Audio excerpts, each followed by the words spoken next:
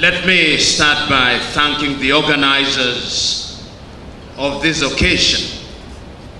I've sat for a few minutes and I've been thoroughly moved. I've used the occasion to send a number of messages to my colleagues in Kenya that a powerful thing is going on in Uganda, and that in the fullness of time, we Kenyans and I hope East Africans must embrace what is happening in Uganda.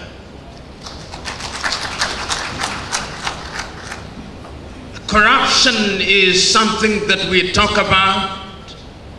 It is something that we complain about. It is something whose negative impact we recognize. It is something that even the corrupt acknowledge is a bad thing. But the irony and the tragedy at once is that those who engage in corruption love it. The tragedy at once is that those of us who do not engage in it directly accommodate it. Our levels of tolerance for corruption in Africa is amazing. A long time ago, a great Greek philosopher said that it is in the nature of man to hang the small thieves and to elect the great ones into public office. We do that in Uganda, we do that in Kenya, we do that in Tanzania, we do that in Africa. And that is why Africa remains the poorest continent on earth. I was this morning rereading a book which I commend to you, a book written by a young Zambian economist called Dambisa Moyo, the book called Dead Aid. And in the introduction in that book, there is a note which was found in the bodies of two young Guineans who died while trying to run away from Africa. Today, many young Africans are running away. Not so long ago, about 4 weeks to be exact, 300 young Africans drowned in the Mediterranean Sea in Lampedusa because they were running away from Africa. Not so long ago, about 3 weeks to be exact, another group of young Africans drowned next to the island of Malta because they were running away from Africa. When you look at Africa today, whether you are looking at Uganda, Kenya, Tanzania, Nigeria, or indeed any country in Africa, our richest men and women are the men and women who occupy public office. We live in a continent where we celebrate thieves and vilify good men and women. That is the tragedy of Africa. While every other continent in the recent past has moved in the right direction, Africa still remains, in the words of Tony Blair, as the scar in the conscience of humanity. We live in a continent today where, as the young man has said, our young women, upon attaining puberty, cannot afford sanitary pads. But our public servants have iPads which they do not know how to use. We live in a continent today where our leaders who preside over our health sectors have no faith in the health sector.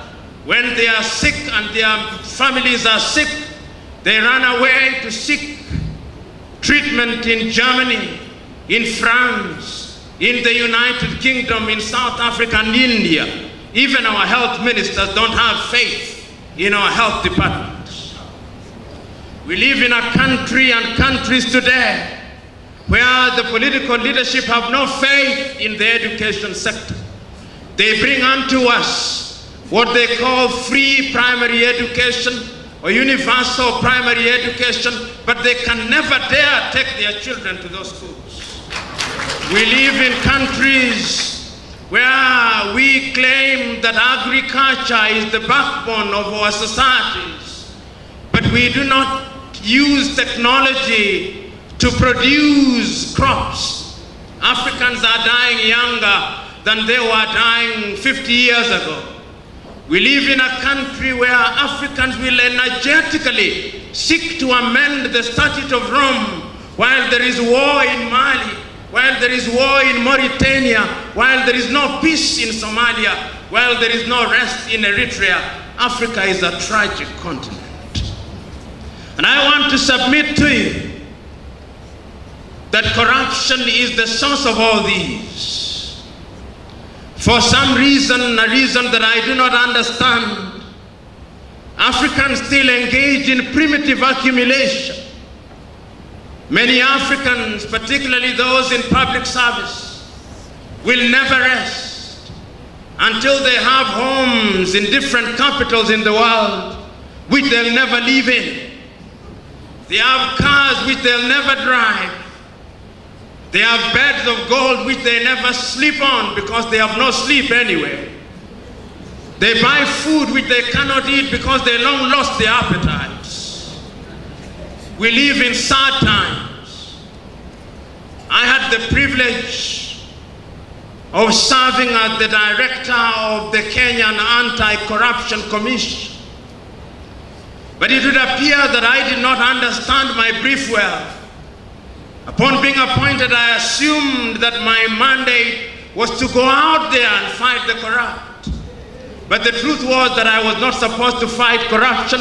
I was supposed to appear to be fighting corruption. Immediately, me and my team tried to fight corruption. The parliamentarians, in their wisdom and in my own view, in their lack of wisdom, used the occasion of the amendment of the law to disband the organization and to send myself and my 4 directors out of office. The history of anti-corruption crusaders in Africa is one and the same. Their mortality rate in office is very short. Before I was victimized, before my victimization, Nuhu Ribadu before me had been victimized in Nigeria. Before I was victimized, McCarthy had been victimized in South Africa and his scorpions disbanded. Before I was victimized, my equivalent in Malawi had been victimized. Before I had been victimized, my equivalent in Zambia had been victimized. It would appear that in Africa, if you serve your full term, it is because you have refused to fight corruption. So the question that we must ask here and now, on an occasion such as this, what must Africa do going forward?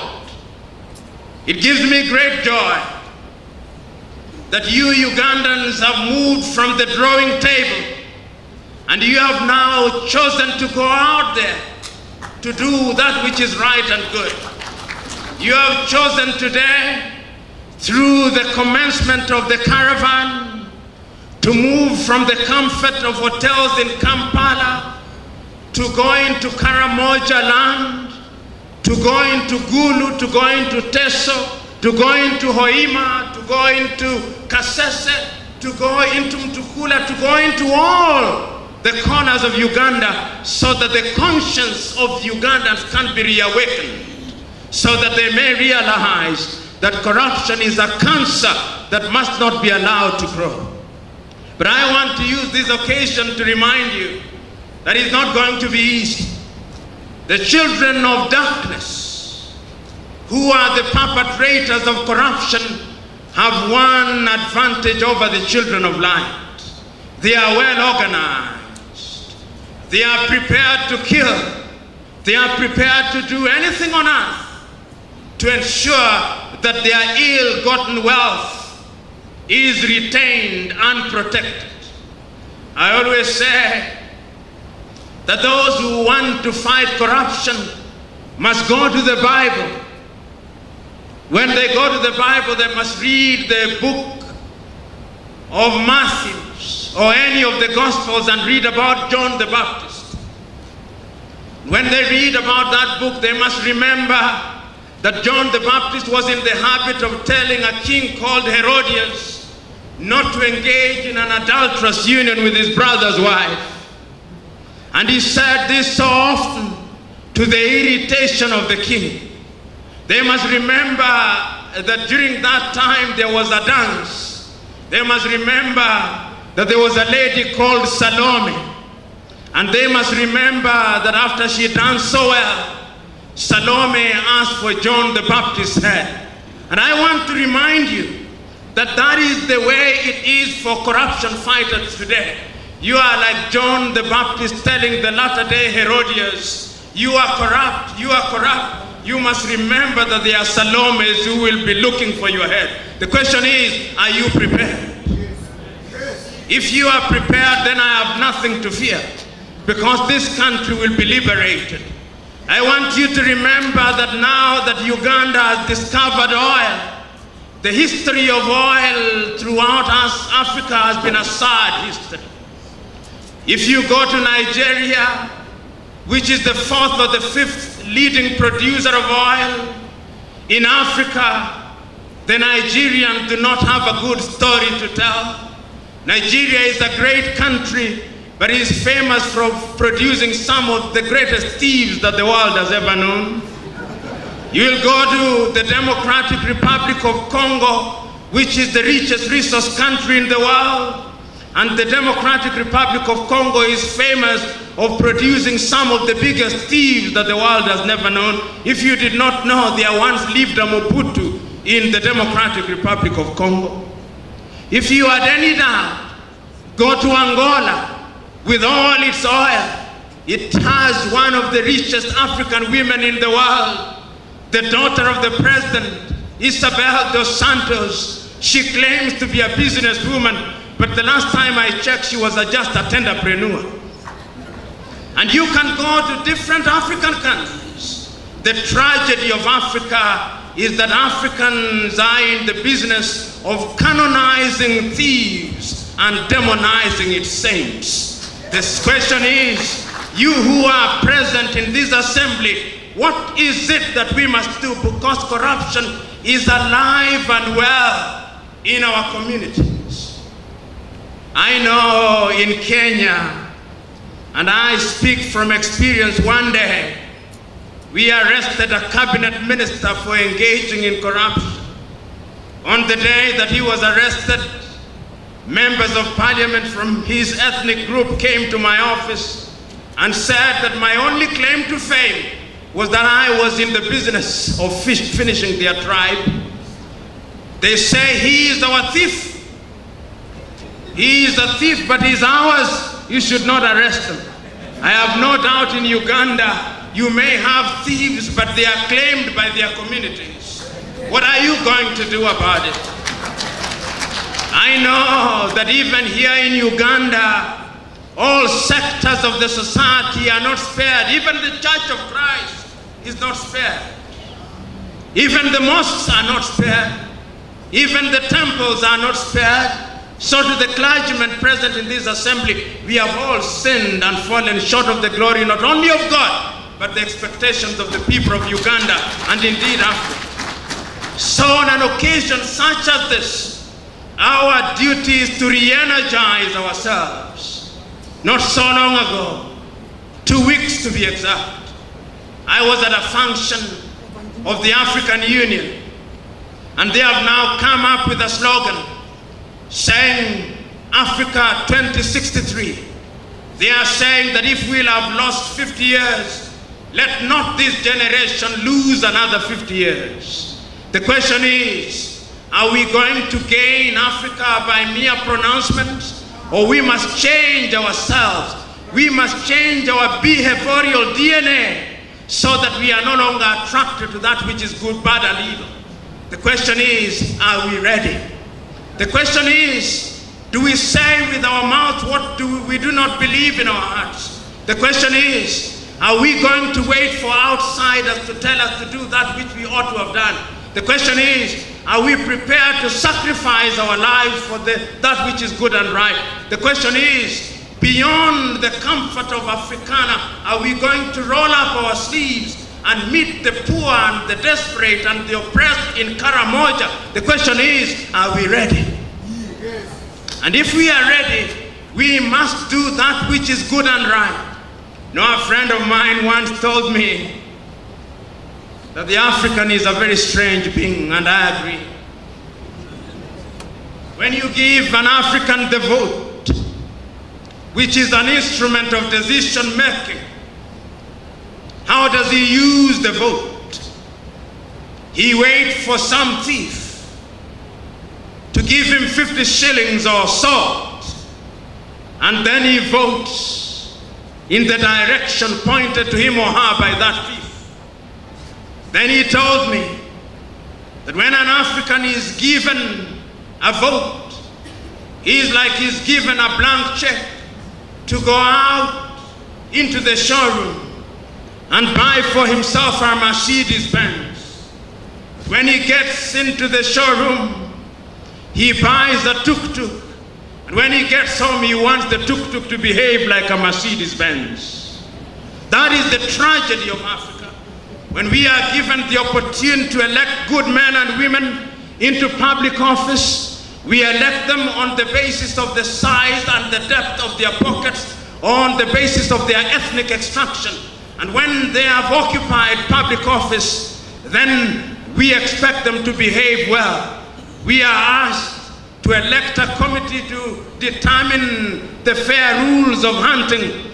Then we elect hyenas and we expect them to take care of the goats. That is the tragedy of Africa. So we who are assembled here this morning, this is not an idle occasion.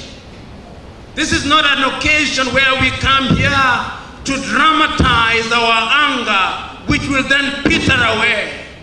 This must not be an occasion when we come here to complain about the ills that we have observed. This is not an occasion when we come here to complain about the things that irritate us. This is not an occasion for sorrows and lamentation. This is an occasion where we have come to re-energize ourselves. This is an occasion where we have come to warn ourselves of the dangers of corruption. This is an occasion, fellow Africans, when we must ask ourselves, why is it that all civilization are ahead of us? I'm a practicing Christian, and as I grow old, I become more spiritual. And I read the book of Matthew, and I read the story in Matthew about a rich man, a businessman, whom the Bible records one day he decided to go away. When he was going away, he took 5 talents and gave it to one of his workers. And he took 2 talents and gave to another worker. And the Bible goes on to say to one, he gave only 1 talent. And he says that he went away for a long time and he came back. When he came back, he went to the one to whom he had given 5 talents. And he said, Master, I've worked the 5 talents and I now have 10. And the master said, good work. And to the one that he had given 2 talents, he said, I've worked the 2 talents and they are now 4. And he said, good work. And to the one that he had given 1 talent, he said, I knew you. You are in the business of reaping where you have not sown. And the master said, if you knew I was such a man, why did you not take it to those who are in the business of giving people interest that I may earn my entitlement? And then it finishes, and to those who do not have, even the little that they have, it shall be taken away, and it shall be given to those who have. If you look at Africa today, how is it that our minerals are taken away from us from the Democratic Republic of Congo. Our oil is taken away from us. Our agricultural products are taken away from us, and they are given to those who have. If you look at us today, sitting in this assembly, if there was a miracle to say anything that is not produced in Africa disappear, all of us would be naked. Because the clothes that you wear, none of them are made in Uganda. Because the ties that you wear, none of them is made in Uganda. Even the underwear that you wear, none of it is made in Uganda. The question is, are we children of a lesser God? No, we are not. But we have allowed ourselves to be corrupted in our morals and in our ways. Our leaders steal from us, and they keep money in Europe and America. They can't keep it in Africa. The question is, for how long shall we allow this to happen? That is why I'm very happy to join with you here today on the occasion of remembering the launch of the Black Monday. Why is Black Monday an important thing? It is an important thing because we must remind ourselves on a daily basis, all the holy books, whether it's the Christian Bible or the Muslim Quran or the Hindu Gita, are unanimous in one thing, that corruption is a bad thing. They are unanimous in recognizing one thing, that if we want to liberate ourselves from the chains of suffering, we must do something about it. In Uganda, I know you don't love Kiswahili, but soon it's going to be the lingua franca of East Africa. We say, mtaka cha uvunguni sharti ya inani. If you want anything under the bed, you must bend. We want a good Uganda that is free of corruption. And I look forward to that day. I look forward to the day when my good friend Yoweri Kaguta Museveni, the president of Uganda, shall sit at the hills of Nakasero and say with one accord, corruption, where is thy sting? Corruption, where is thy sting? I look forward to the day when the Prime Minister of Uganda shall move over to Gulu and speaking to the people of Gulu say, corruption, where is thy power?